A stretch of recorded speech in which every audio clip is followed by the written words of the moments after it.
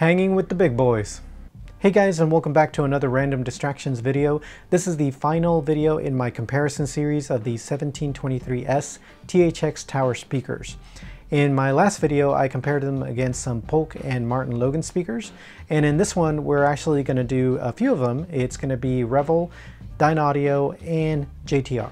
As I mentioned, I'm part of an AVS Forum Group, and if you're in the DFW area, I'll leave a link in the description below if you would like to join.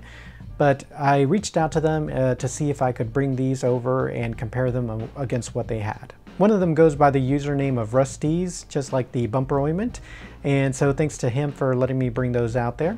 And we're going to be going up against a couple of different speakers. One of them is the Revel Performa3 F208s, the Dynaudio Evoke 30s, and then the JTR Noesis, I think is how you say it, 215RTs. And just like all the other videos that I've done in the past, I tried to keep some of the parameters the same, so I'm going to be using my Peachtree Carina to power the speakers. And what I do is listen to to a couple of different songs using their speakers, and then I record one song that I've been using in all of the other videos to get an audio recording and then also to get REW measurements. The Peachtree Carina is left at the same volume in all of the different videos that I've done, which was -20 on the volume knob. And I don't try to speaker match or volume match the speakers, but this is to kind of show what the sensitivity of the different speakers does in regards to the volume.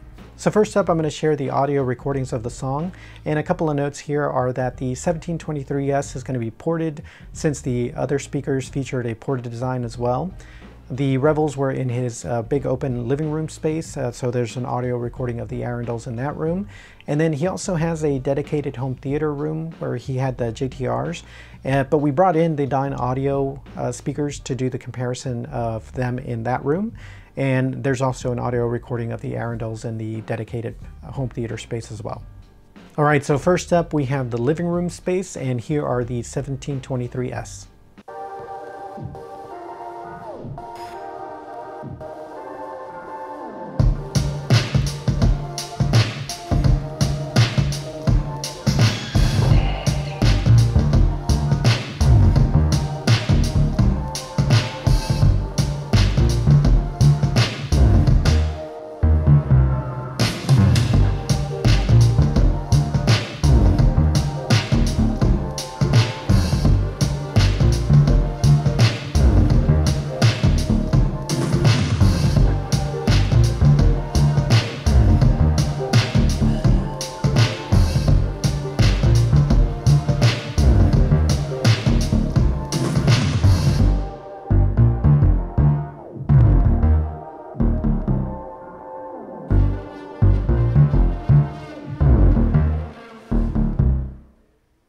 All right, and now the Revel F208s in the living room.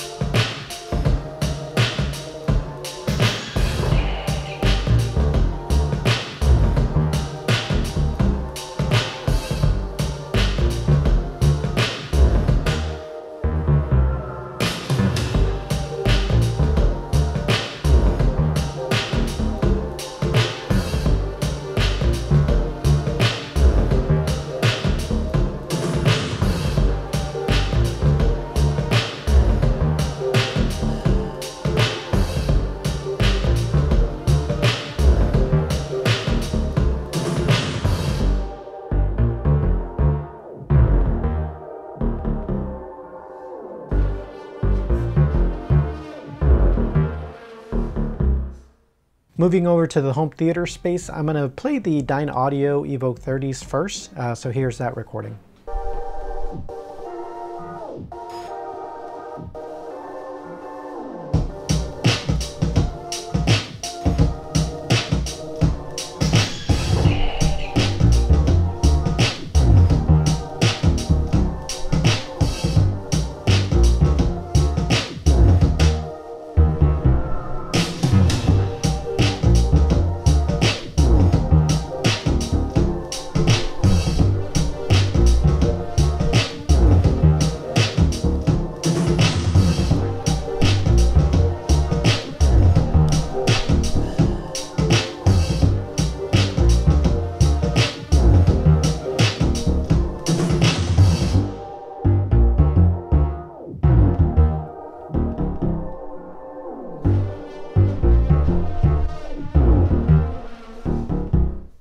Alright, and now the 1723S in the home theater.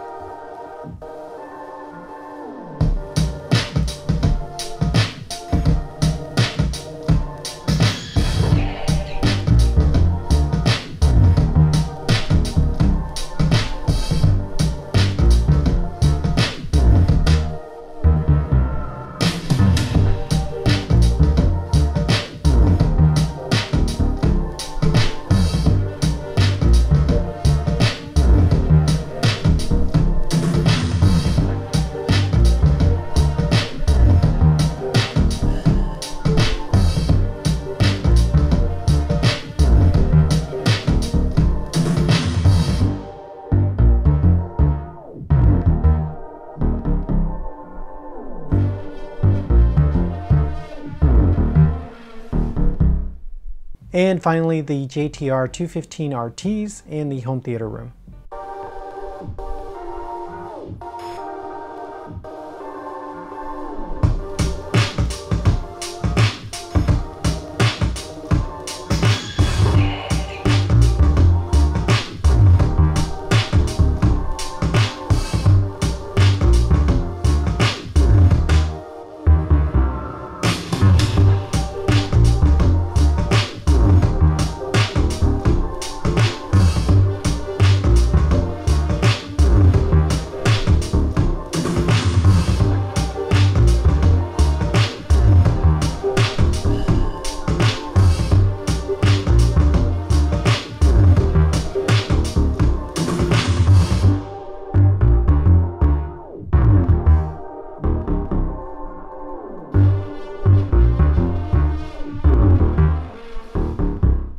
Alright, so now let's take a look at those REW measurements.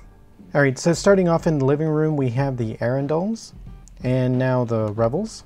And it looks like the Arendals have some more sub-bass and bass output, although they do both seem to have this dip here, which is probably from the room.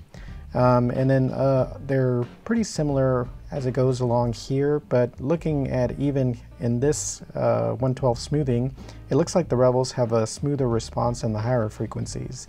I'll go ahead and turn on psychoacoustic smoothing, and here you can see the difference is a little bit better as far as the output here in the lower end, and then the Revels do have a fairly linear response in the higher frequencies compared to the Arendals. Now in the home theater room, I'll first show the Dynaudio Evoke 30s. In person, this was the first recording we did, and when I heard them and saw the graphs low end response, as we see here, I felt pretty sure that the Arendals would do much better. Because as we saw in the living room, this is what the response was out there. And to my surprise, here's the response of the Arendals in the home theater room. As you can see, they match pretty well with the rest of the response with some minor differences, and while there is a difference in the low-end response, it's nowhere near what we had in the living room. When I showed Rusteze the chart, he did say that he was aware of the 40 Hz null in the room, so wasn't surprised about that. Switching over to psychoacoustic smoothing, here's how they compare. Switching back to 112 smoothing, I will go ahead and leave the Arendals on and now turn on the JTRs. They are louder, and it's important to point out that the sensitivity of those are 95 dBs compared to the 89 dBs of the Arendals, but unlike the video that had the Klipsch RF72s, which had a sensitivity of 101, there is a very noticeable difference in the measurements. They also suffer from the 40 Hz null in the room. Turning on psychoacoustic smoothing, here you can see that a little bit better. The Arendals kind of match it here in output as far as this range here, but everything else is definitely a lot louder, but still fairly smooth for the JTRs. Alright, so those were the measurements, but what did Rusteze and I think? Rusteze was impressed by the performance of the speaker compared to the price, and he thought that they were a really great value. Compared to the Revels, they may offer a different look that some may prefer over the Arendals, but as far as performance goes, they were really close. With the Dynaudios, they're also a little bit more expensive than the Arendals as well, but they sounded actually pretty similar. I do believe that if it wasn't for that 40 Hz null in the room, that the Arendals would have had more bass response, but the Evoke 30s are actually a little bit smaller with less drivers. They're also a little bit brighter than the Arendals, but not by much. Before I talk about the JTRs, if I had ever wondered in the past about whether or not a room would make a difference to a speaker, then these recordings and measurements that I've seen definitely highlight that the room can make a difference. So in regards to the JTRs, when I started diving deeper into home theater, I kept hearing the JTR name. Mostly at first was for the subwoofers, and then I started hearing about the speakers. And a lot of the people were saying the same thing, is that they don't look very fancy and they're very big, so you need a lot of space. But the important thing is that they deliver on the sound. So personally, I was really excited to finally hear them in person, and to be honest, I was impressed. Even with just the Peachtree, I felt that they performed really well. Despite being louder, it wasn't that kind of loud that felt bad. When I went to Church Sound Boot Camp to learn how to run sound for our church, one of the things that was mentioned was that people don't necessarily dislike loud music. It's that they dislike bad sounding loud music. And this was a similar experience. After the recordings and getting the REW measurements, Rusteze hooked his system back up, so connecting to all his amplifiers and hearing the rest of his JTR speakers, including a lot of subwoofers. This was by far one of the best sounding home theater systems that I had personally heard. Now granted, I haven't heard that many, so this one's at the very top for now.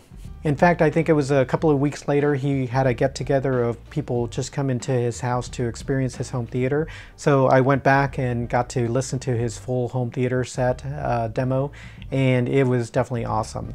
One of the people that attended was actually Hateroid Cowboy, which I got to meet, so that was awesome. And he actually did a full home theater tour of Rusteze's home theater, so definitely check that video out. You know, if I had the space and definitely the money to be able to get the JTRs, that probably would be the route that I would go, to be honest. But for now, I'm really happy with my Arendal 1961 system. And although I know the 1723S could not quite get to that level that the JTRs were, it did make me wonder what the 1723s might be able to do. Because the 1723S have a sensitivity of 89 dBs, but the 1723 regular ones have a 92 dB sensitivity. It still falls a little bit short of that 95 dBs that the JTRs have, but it is a little bit closer. Well, this unfortunately concludes my comparison series of the Arendal 1723S THX tower speakers. As I mentioned in other videos, I think that there is definitely a speaker out there for everyone, no matter what the price point is. For me, the Arendals have provided great performance for the price that I paid, and definitely great looks to go along with that. Well, that's all that I have. I hope that you enjoyed this series, and I would definitely appreciate a like, of course, on this video. Make sure to subscribe and hit that notification bell so you'll be notified when the next video drops. But until then, I hope you have a good one.